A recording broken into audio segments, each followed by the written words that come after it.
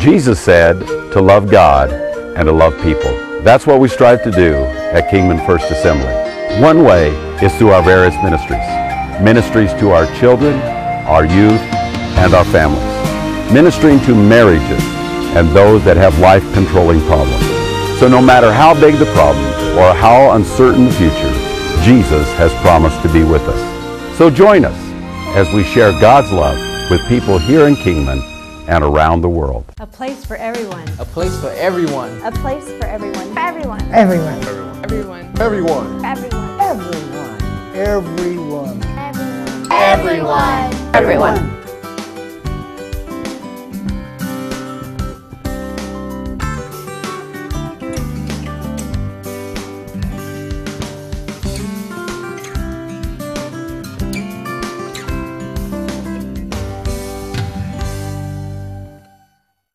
And I surrender all. And I surrender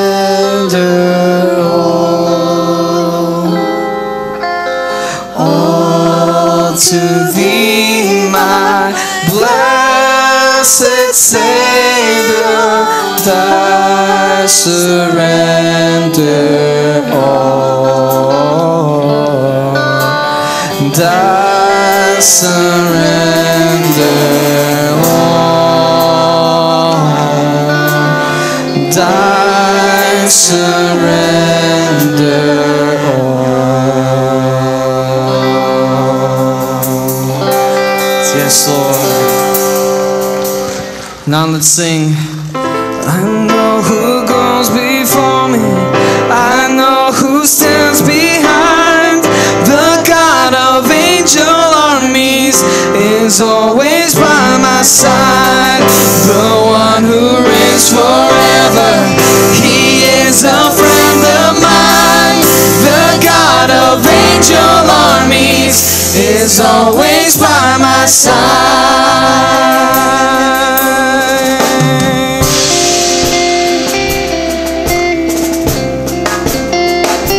Yes, Lord. Last beginning of the year, are you a seeker of God? And this month is almost over. The first month of this year of 2013 is gone. We have inaugurated a president for his second term. I don't know what the future holds. All I know is who holds the future. And in God I trust. Amen? And so I asked that from the beginning of the year of 2013, and I start off by saying, you know, people are seeking something. Everybody's looking for something. They're looking for this or that. They're looking for someone, trying to emulate somebody. Some seek this, fame, fortune, but I feel that everybody is seeking something. And my question is, what are you seeking? And whom are you seeking? And I, again, want to ask us that we would seek Jesus.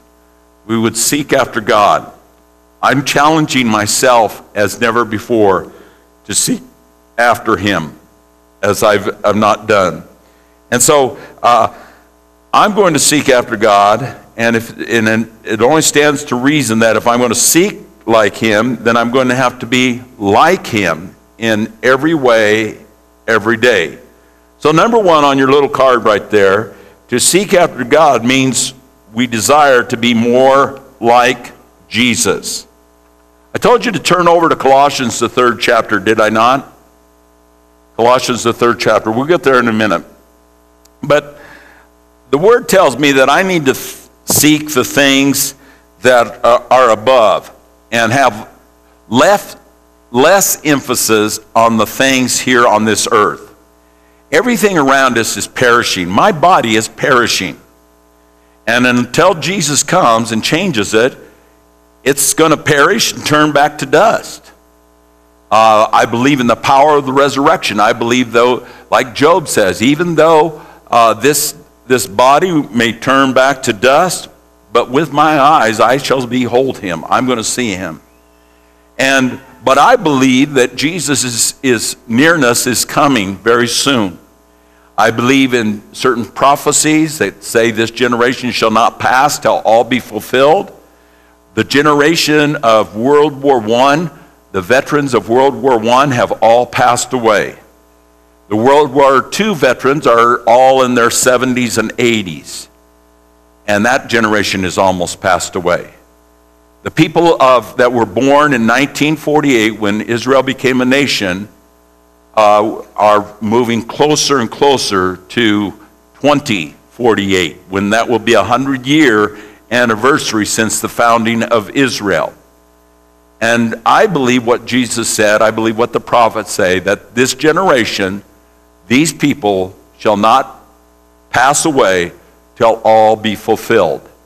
So whether that's next week, 2 weeks from now, 20 years from now, I'm expecting him any moment. Amen? So I'm keeping my eyes looking up, and I want to be more like him because I want him to recognize me when he comes. Okay? That's what the gist of our message is this morning. Now, people would say, well then, then we should all just sit around and pray all the time and just go to church 24/7 and everything else. And the truth of the matter is we have to take care of things of life. We have to feed our families. We have to clothe our families. We've got to provide for transportation in this day and age, and we got to provide for housing and all those things. And God knows about that.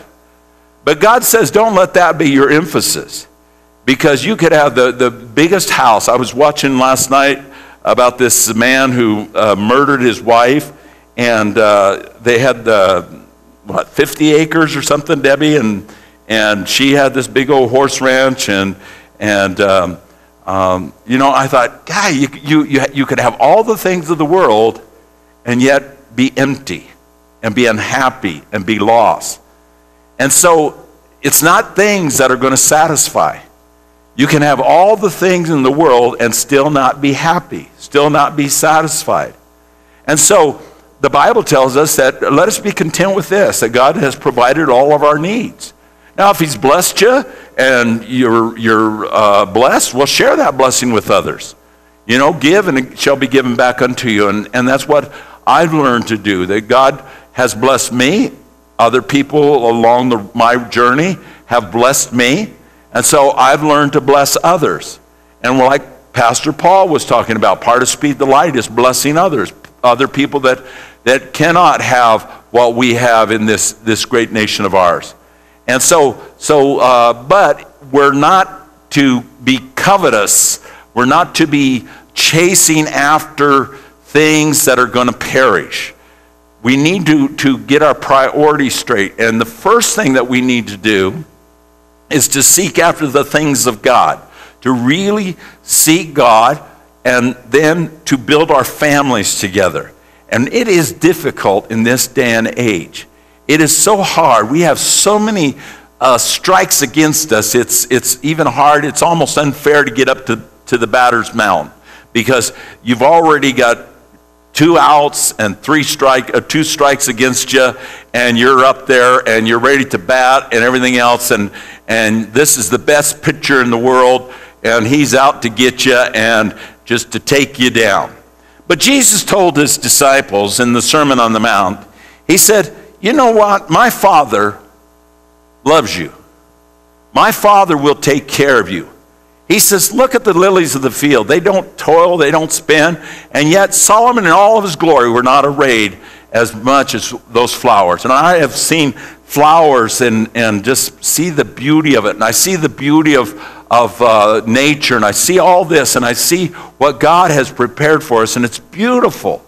The sunset that you cannot get by. And yet God has given that to us free gratis. We don't even have to thank him for it. And there's people that don't even thank him for it. But he's provided all that. And he says, look at the birds of the air. He says, your heavenly Father feeds them.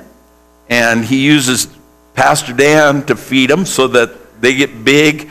And my sparrows out there yesterday. There was over 100 of them sitting out there on the line, all waiting for God to feed them.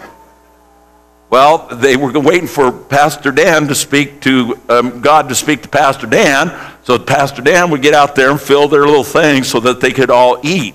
And they're as big as vultures now, and I tell you, if the tribulation happens, Debbie and I are going to eat good. We're going to have a squab every day. These sparrows, they're not sparrows. I mean, I think they're I don't know, they're big as chickens. And these dove, those ring-necked dove, man, they are huge. They're like turkeys out there. It's just unbelievable. And so, you know, if God takes so much interest in the fields and the beauty of nature and birds, he says, don't you think that you're a little bit more valuable than they are? In fact, he says, and I like what Pastor Paul said, you know, he even knows the numbers of hairs on your head and when one falls out.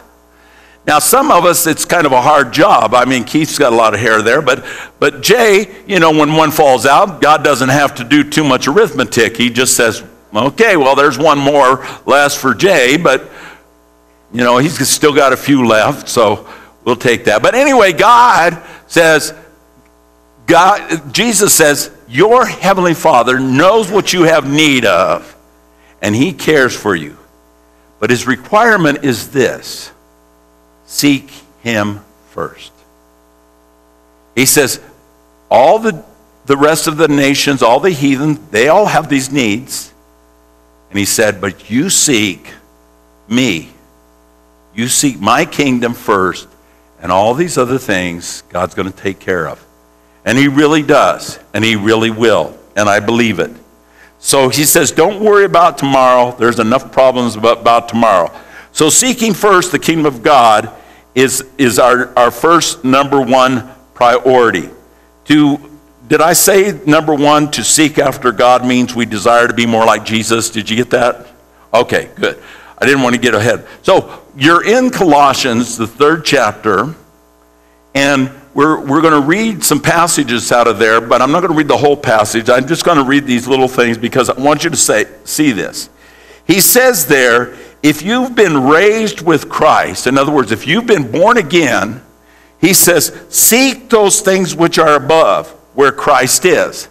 Now, Paul, do you think Paul was a Jesus seeker? Do you think he wanted to emulate Jesus whenever he went? And yet, to make ends meet, he was a tent maker. See, he was not above doing labor if that's what he had to do to put food on the table. And that's not, see, sometimes people think, well, you know, we're just going to lay back and God's going to provide all this stuff. No, God has promised that he's going to take care of us one way or another. So God provided Paul a job so while he was out ministering, he could do that work there and not have to depend upon the people, because the people that he was ministering to were very poor. And some of our missionaries do that too. They go into places where there's great poverty and they help the people there. And so God is there to help. And so Paul, writing to the church at Colossae, says, seek those things that are above. Those things that are above, where Christ is, sitting at the right hand of God. And then he says, set your mind on things above, not on the things of the earth. Now, we get all consumed with all the things on the earth. We're worried about the economy. We're worried about this and that and all these things, and about president and Congress and everything. And you know, we're supposed to be concerned, and we should be involved about those things. But we don't have to be consumed with worry about them, because God has everything under control. God is God. He has wrote the finish of this whole scenario. So if he knew from the beginning how it was all going to end, don't you think he knows of everything that's going to go on in between? So our matter is just to trust God. Todd, is it too noisy? Or Yeah, I'd like them open because we need just the air circulating, okay?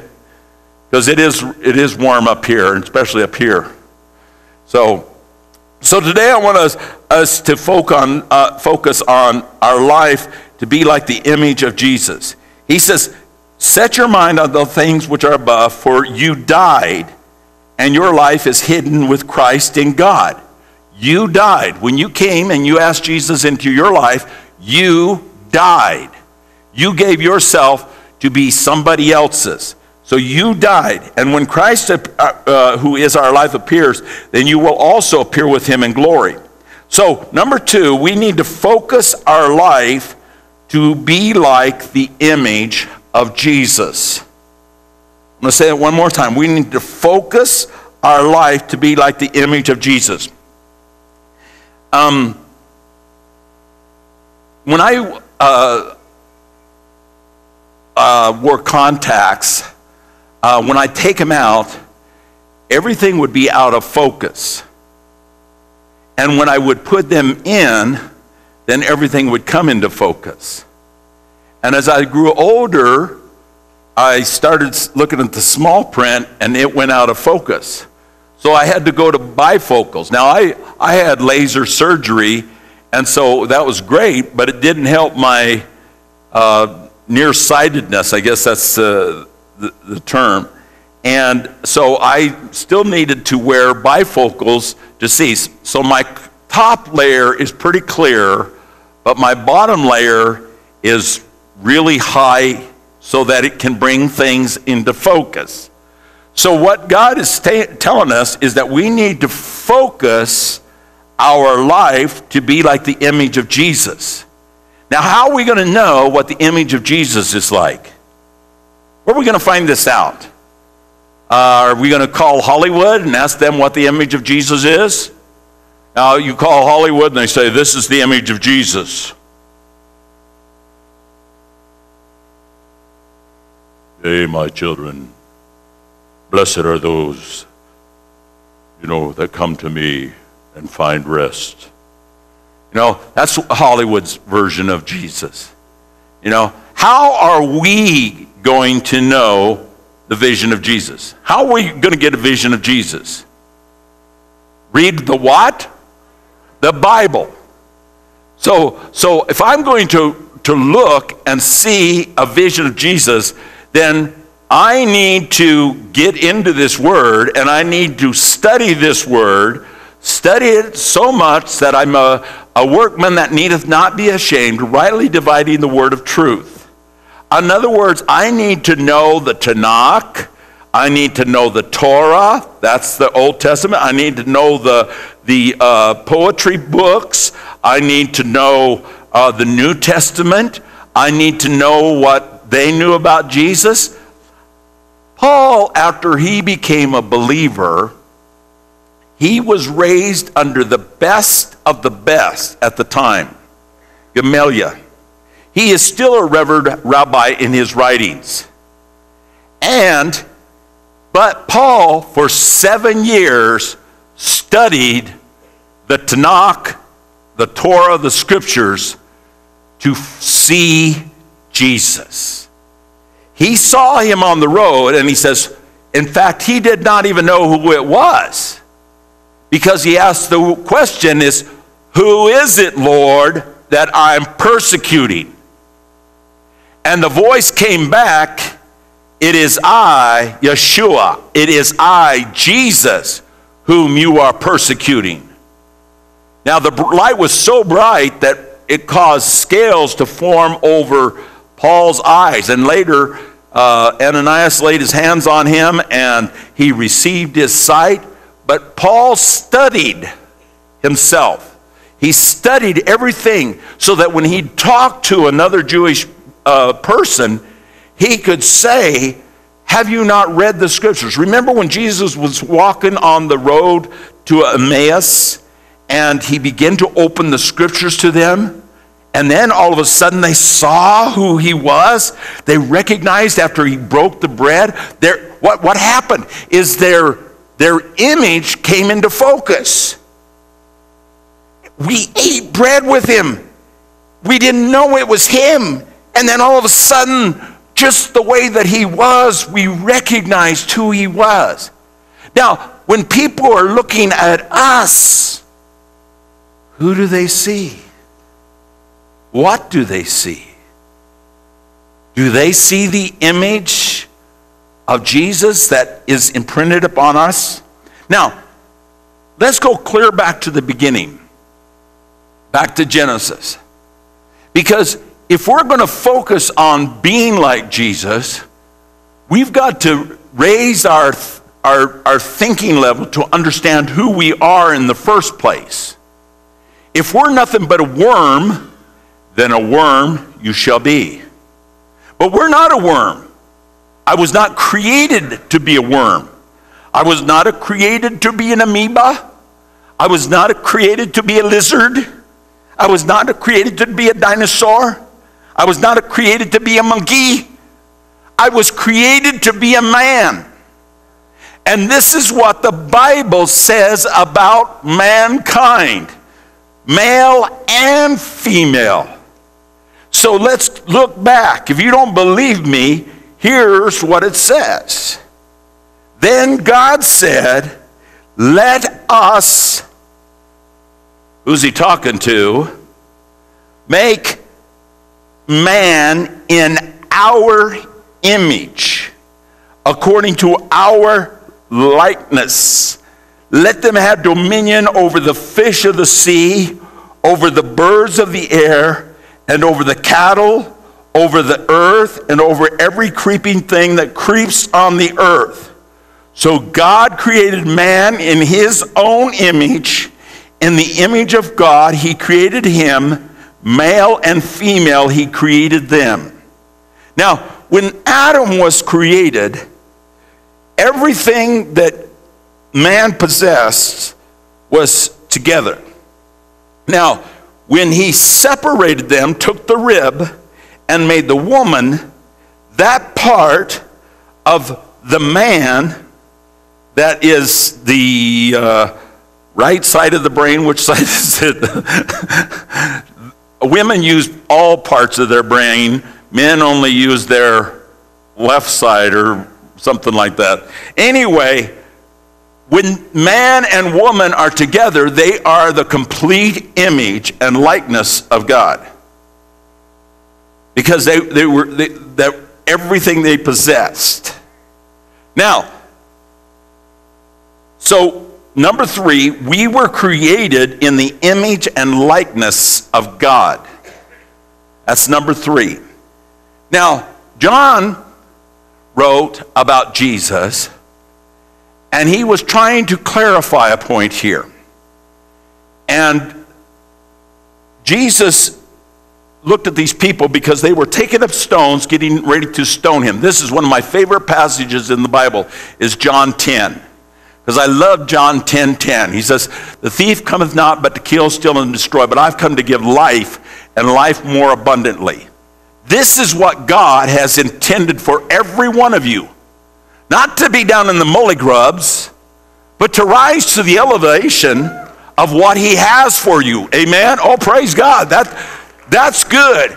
So you can live in the mully grubs, or you can live in the abundant life. And it's not life everlasting that he's talking about. This isn't something you're going to get in the sweet by and by. But he said to give them life, and life more abundant. So he's not talking just about our futuristic experience, but right now. And so many of us are not living there. And unfortunately, I did not always live there. So as I'm teaching you, I'm teaching myself. I'm coming to an understanding of this, that I want to be more like Jesus, because I begin to understand the power and authority, the all that comes with being created in the image and likeness of God. So Jesus said, I've done all these good works for you. For which of these good works are you going to stone me? Now listen to the answer. You got to listen to this very carefully. Don't let anybody distract you right now. Listen to this, what he says. And the Jews answered, Is it Keith? Kylie? Keith? Kyle? Well, why'd you say no when I said Keith? I said, are you Keith? Trying to confuse me. So he looked at him and they said, we're not going to stone you for the good works you're doing. We're going to stone you for blasphemy. Because you being a man. Now, what was Jesus when he came to earth? A man. He was the fullness of the Godhead bodily. That's what the scripture says. That's what Adam was created. That's why the Bible says he's the second Adam. He had all the attributes that Adam had. He had all the male parts, he had all the female parts. And don't think that I'm weird about that. I'm talking about the emotional level that was here. That's why, many times he would get frustrated with him and you would see this feminine quality come out of him. And why, they would say, he's weeping because, Lazarus and stuff like that. Men don't weep. We don't cry. We tough up and say, Lazarus, come out of there. Quit, But anyway, that's another sermon. That's another whole theology class. I want us to focus on right now, you being a man. Say that. You being a man or a woman. You being a man are blaspheming and making yourself to be God. Now that's what they're really getting ready to stone him for.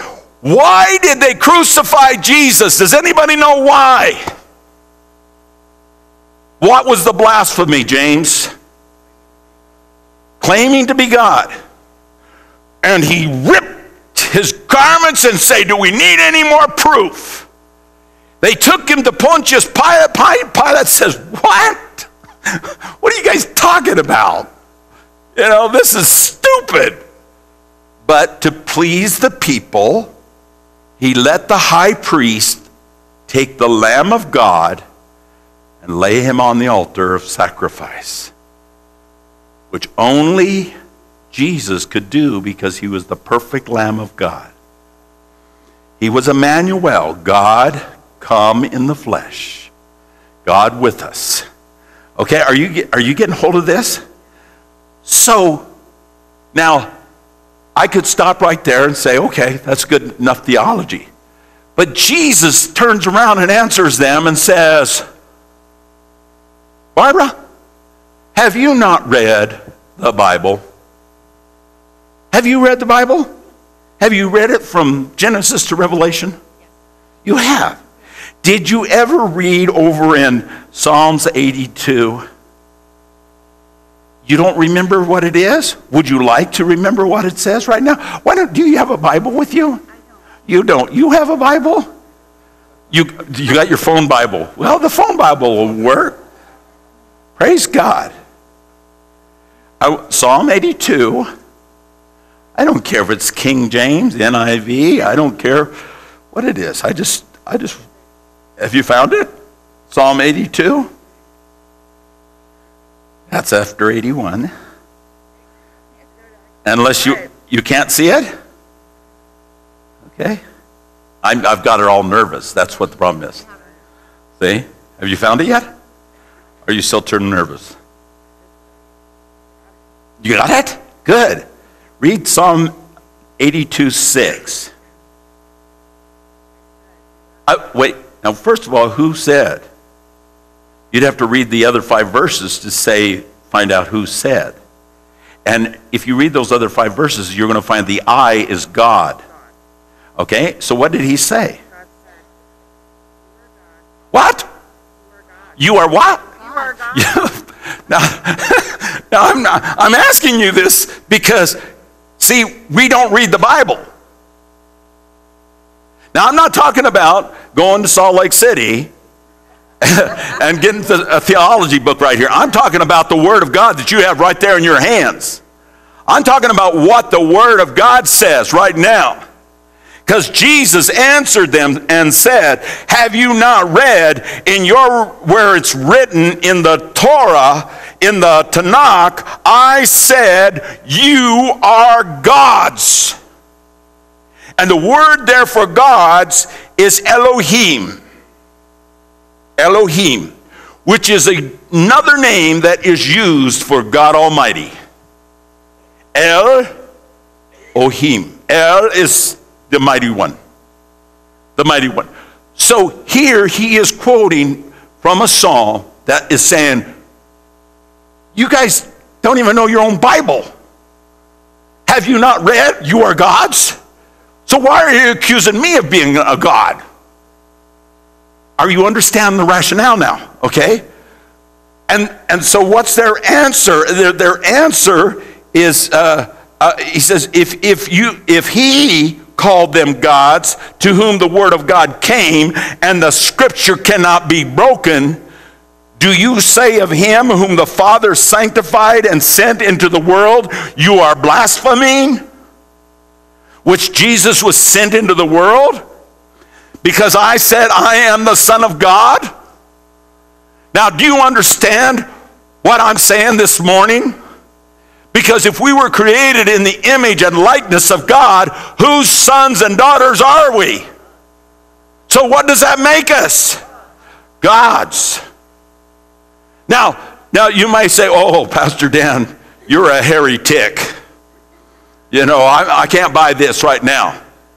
Now I want to tell you something right now. He did not say that you are the God. Now Jesus is the God. But we were created in the image and likeness of him. Now I'm going to look at another scripture right now. And so he says, if I do the works of my Father, if I don't do them, don't believe me. But if I do, believe me. In other words, if Christians would start acting like God, maybe they would believe our Jesus a little bit more. Okay? So he says, so I want to look at another passage that has been mistranslated. Now this blew me away. Now I'm bringing this all up because we're talking about the image and likeness of Jesus. If we don't know who we are in the beginning, you're not going to know who you are in the finish. Okay? Now women, most of you did not look like you do right now when you got up this morning.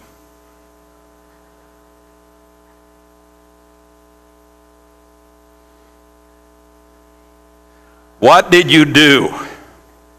You went to the mirror and you put on a different image. Okay? It's good. Because I've seen some of you without your image. I've seen my wife without her image. I've seen my mother-in-law without her image. I've seen my daughter without her image. Praise God that you go for mirrors. Amen. All the men ought to say amen. That's the trouble when you get married and you look over and you turn over in bed and you look at her for the first time and say, oh my God. Well, you're right. They are gods. So anyway, you're doing good.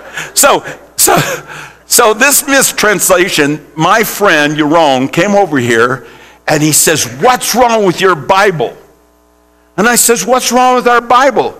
He says, it's not translated correctly. He's got the real Hebrew Bible. And he reads the real Hebrew Bible. And he says in this scripture, in Psalm 8, when I consider your heavens, the work of your fingers, the moon and the stars which you have ordered, what is man that you are mindful of him, and the Son of Man that you visited him? For you have made him a little lower than the angels. That is a mistranslation. And if you go to your Strong's Concordance and you go to your Bible, you will find the word translated there, angel, is the same word that's found in Psalm 82:6, Elohim. What is man that you are mindful of him, that you made him a little bit lower than yourself? And it says, and you have crowned him with glory and honor. Lucifer and his angels is not the crowning glory of God's creation. We are. The Word of God says we are the crowning glory of God's kingdom. We need to act like we're the crowning glory of God's kingdom. We need to start acting like Jesus. We got to know who we are. We are the redeemed of the Lord. And you made him have dominion over the works of your hands. You have put all things under his feet. What happened? There in the garden, we handed our papers over to the devil, and you said, here, you have the right to have dominion. Jesus, 6,000, 10,000 years later, I don't know how long, came back and said, I'm taking them back. You no longer have dominion over this earth. Your day is coming. And in the book of Revelation, it says, I saw Satan fall like lightning to the earth. And the pit was open, in the bottomless pit, and he was thrown in it and cast with all of his angels for 1,000 years. We are soon approaching that day. You better start thinking about who you are in that mirror. So we read over in Hebrews, and this is another mistranslation, because I can tell you it's a mistranslation because he quotes this psalm where it says Elohim. And your Strong's Bible will say messenger or something like that. And it, probably because, we don't want to be arrogant. We don't want to be prideful. We don't want to go around saying, we're God's, we're God's. That would be stupid. But to know who you are is not stupid. See, if I'm Prince Andrew over in Afghanistan, I am Prince Andrew of England. And my position does not change just because I'm a soldier and I sleep on a cot. I know who I am. And when I get through doing this cot, I'm trying to do this to show all my brothers that we can fight this war together. But I am one of the heirs to the throne of England. And nobody can take that away from me. And that's what all I'm saying is, you don't have to go around with a big old Jesus pin and a Jesus badge and say, look at me, I look like Jesus, I am God, I'm a little God. No, you are. You don't have to act like it, you are. But you do need to act like it. Because you got to understand your position. You got to understand your authority. For listen to this. For he has not put, this is this mistranslation over in Hebrews, the 2nd chapter. For he has not put the world to come, of which we speak, in subjection to angels. I want you to look at that. For he has not put the world to come, of which we speak, in subjection to angels. He has not put the world to come under the subjection of angels. He did not create this world for the devil and his angels. He created this world for you and I. You understand? He has given us all dominion and all authority. That's what the scripture says. That's what Genesis says. Just because we sold it our birthright like Esau doesn't mean to buy into Jacob's lie and let Jacob steal it away from us. We say, I'm sorry, but he despised it. And too many Christians despise their birthright. And your birthright is that you were created, born in the likeness and the image of God. You are the sons and daughters of the Almighty God. Then you need to start acting like it. Oh, praise God. But he said, he testified in a certain place. The quote out of that passage of Psalm 8. But what is man that you are mindful of him, or the Son of Man? Talking about the Son of Man, who is our brother, our kindred brother. Now he's talking about Jesus. He's asking that. that you take care of him. You have made him a little bit lower than the angels, is what the scripture says. And the word is Elohim. You have made him a little bit lower than God. You have crowned him with glory and honor, and you have set him under the works of all your hands. You have put all things in subjection under his feet. For in that he put all the subjection under his feet, he has left nothing that is not put under his feet. But now we do not see all these things under him, but we see Jesus, who was made a little, and we read that scripture, who was made, and the word made there. And I want you to go home. I want you to study out that passage. The word made there is not what the Jehovah's Witnesses say is created. It means I have subjected myself under the authority. Almighty God says, I'm going to come down and I'm going to make myself to be like a man. That's what the word made here. It's not talking about created. And see, people that don't know the word, that's where they get all the confusion. Because the Jehovah's Witnesses will come in and says, well, Jesus is not God because he was created. No, that's not what the word of God says. Jesus is God. He is the Son of God. He is the second member of the Trinity. Don't you ever forget it. And the third member of the Trinity dwells in every believer in this house right now and has given you power and authority. Because he said, after that, the Holy Spirit will come upon you and will endue you with power from on high. Now, if you want to be a jackass and just sit there and not do anything, that's your decision. But I'm going to rise to the standard that he has given me, and I'm going to rise up. I'm going to get on my high horse. I'm going to take back what the enemy has stolen from me. He has stolen, and he owes me sevenfold. He's stolen my marriage. He stole my children. After our child died, Debbie and I came under a great attack. I especially, because I couldn't understand why God would do this. And God says, I'm going to give you a blessing. I'm going to give you a blessed child. And my daughter, I swear, you can believe this or not, is the most blessed woman that I know on planet Earth. Not because she's my daughter, but she remained a virgin until she was married. She didn't go out on dates because dates lead to other things. She did not look at a man twice. She waited until Daddy said, hey, I like that Paul and that colored man, Paul. She always had an affection for colored men. So there she found her colored man. But he colored himself. I didn't know that. Anyway, he's not the man I would have chose, but that's the man that God chose because she was going to be doubly blessed. Oh, praise God. All things. But we see Jesus, who was made, the Word, should not be made as created, but he became. He became a little lower than God himself. What did he do? In Philippians, it tells us he emptied himself. In other words, he came into this world and walked just like you and I did. He relied on God for everything, for his daily bread, everything, until he was 30 years old.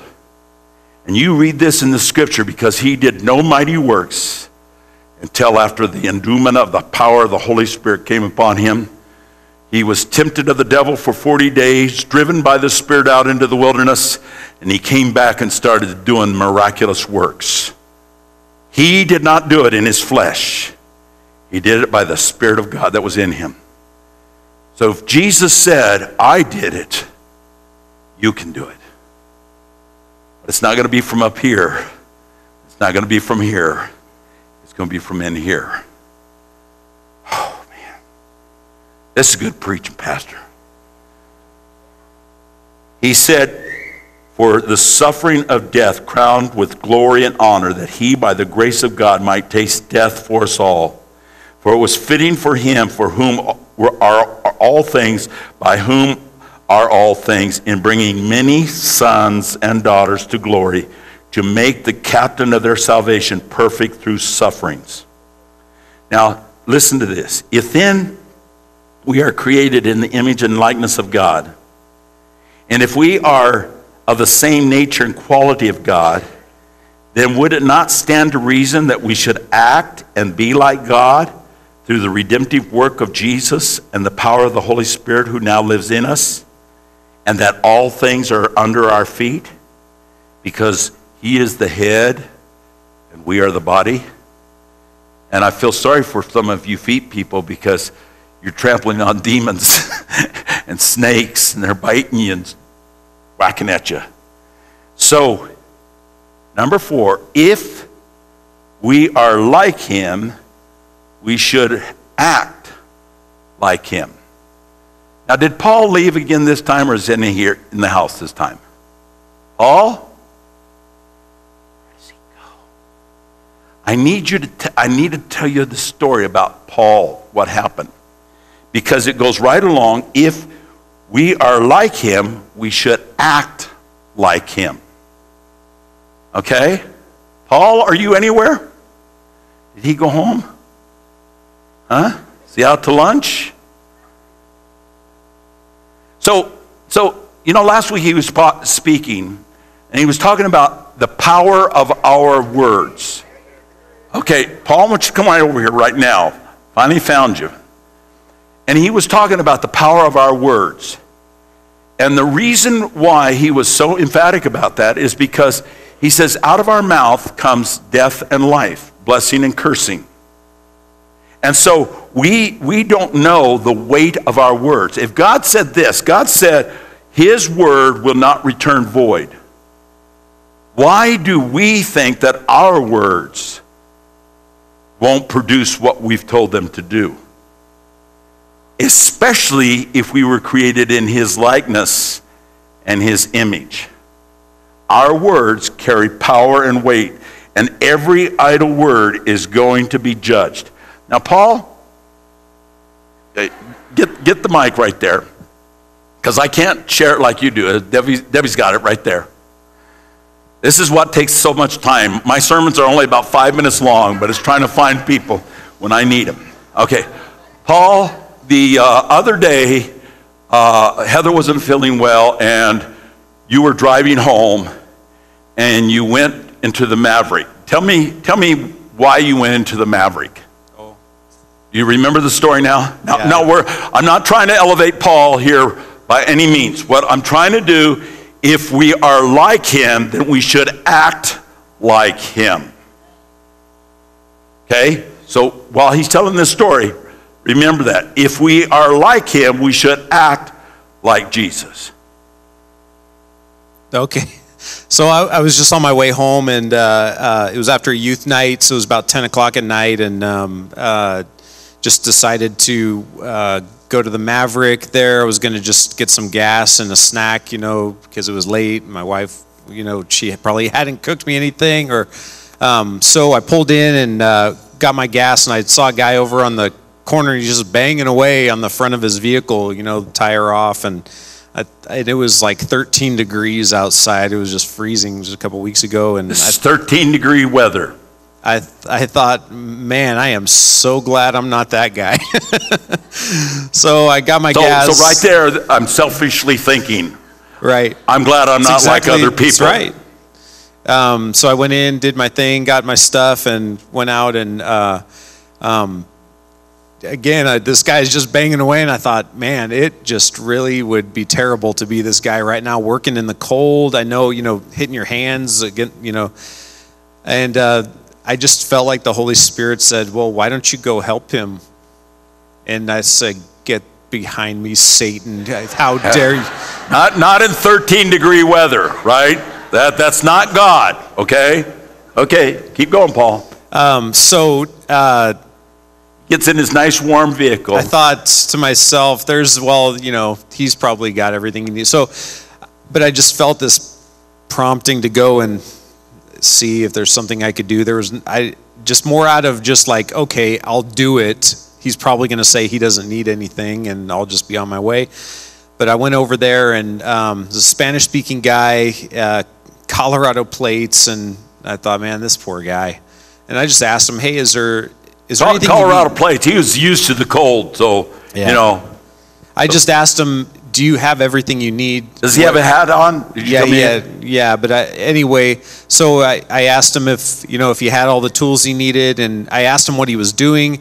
He had a bearing seize on his spindle on his vehicle, and he's trying to pull this seized up bearing off of there, and he showed me what he was doing. And so I went home and I said, I'll be right back. I live about a mile from here. I'll be right back and see if I have a cold chisel. And so I went home, got the cold chisel, and he was still banging away on that thing, and he chiseled it off as soon as he got the chisel, just kind of came right off, with a few kind of smacks of the hammer. And I noticed his hat. It said, push, pray until something happens. I love Jesus. And so I asked, I said, I bought him a coffee, and just shared with it. I said, hey man, I really feel like God, the Lord led me over here to go ask you this stuff. And he said, yeah. He said, you're an angel.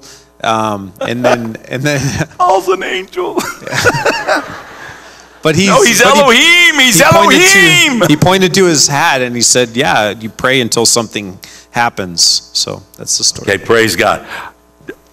If we're gonna be like Jesus, we're gonna have to start acting like Jesus. We see the man along the road. We see the person that's stranded and everything else. It doesn't hurt to take 3 seconds to ask, can I help? Do you have a need? Whatever. See, we want all the glory and the glamour, and that's where Jesus emptied himself and took of himself no reputation. He didn't go around. In fact, he told people, he says, don't tell anybody. Jesus says, Peter said, you are the Hamashiach of God. You are the Messiah of God. And Jesus said, do not tell anybody that. Don't tell anybody, because they won't understand. If you leave this place and you go out here and you start going around telling people that Pastor Dan says we're Elohims, we're gods, they're going to think we're nuts. They will. I'm telling you this so that you know in yourself, in your spirit, who you are. Now, Satan is a manipulator. In the garden, we can see he takes God's word and twists it. Jesus being tempted of the devil 3 times. He takes the word of God and twists it. So the devil would take these passages that we just read and twist them. And said, you're not made in the image and likeness of God. You're a little bit lower than the angels. You know what I am? I'm an angel. I'm one of the highest order of angels. I am the anointed cherubim. You should be bowing down before me. I am the one that has the dominion, not you. See how he has twisted the word? Now listen to this. Yeah, give the Lord a clap. Amen. That's good. There's an illustration of this in the Old Testament. It's the story of Joseph and Pharaoh.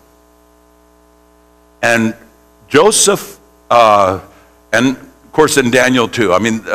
Both of these men were very honorable men, raised up to high esteem. And the reason why is because they did not care what men thought. They only cared what God thought. Joseph by his integrity, Daniel by his integrity. In fact, Daniel was brought before Nebuchadnezzar and all the soothsayers, and they says, hey, tell us the dream and we'll tell you what it means. And he says, I know your tricks. He says, I'm not going to tell you my dream. Well, there's nobody that can tell you what you dreamt. But there was. And Daniel went to him and says, listen, O king, there is a God in heaven that knows everything. That's who I worship. And this is what you dreamt. And he told him the dream. Later on, Nebuchadnezzar had a dream, and he told Daniel what it was. And Daniel said to him, I believe he told Daniel, And Daniel said, may this be on your enemies. But Nebuchadnezzar said, go ahead and tell me, because I trust you. And he says, you're going to be like an animal for 7 years. I mean, that's a tough thing. But Joseph went before Pharaoh, and Pharaoh heard the dreams. And Pharaoh told him the dreams, and he said, Pharaoh, the dreams are 2 dreams, but they're one and the same. They're telling a story about that for the next 7 years, this land is going to blossom. It is going to have more abundance than any time in all of its history. But after this, it's going to be a great drought for 7 years. Pharaoh, after having all these soothsayers and everybody else try to interpret his dream, said, who in all of Egypt can we find that could take care of this problem? It was the Son of God. It was Joseph. It was Joseph, and he said, Joseph, now this is the relationship between us and God. God is like Pharaoh. There's no one else higher than Pharaoh. But down here, we have been lifted up as Joseph. We are man just like Pharaoh. Pharaoh may have thought he was a god, but he was not. And we have been elevated. And Joseph, every place he went, they all had to bow the knee. And that's the relationship, is that he never became Pharaoh. He said, in everything, you have rule over all of Egypt except one thing, this throne. And that's what God has given us, the authority and power. He says, all authority has been given to me on heaven and earth. And he says, I give you that authority and that power. So we need to renew our minds. We need to recognize who we are. We need to look at Satan, and we need to see that since we have been redeemed, we are now in the very character, likeness, and image of Jesus. And the devil can throw his lies at us and tell us, try to have authority over us. But listen to this, number 5, Satan doesn't want us to know we are superior to him in creation. It's like this, God, and the greatest part of his creation is man. And then all these angels, and the Bible says the angels were made for God to do his bidding, and they are to do our bidding. Oh, you need to understand that.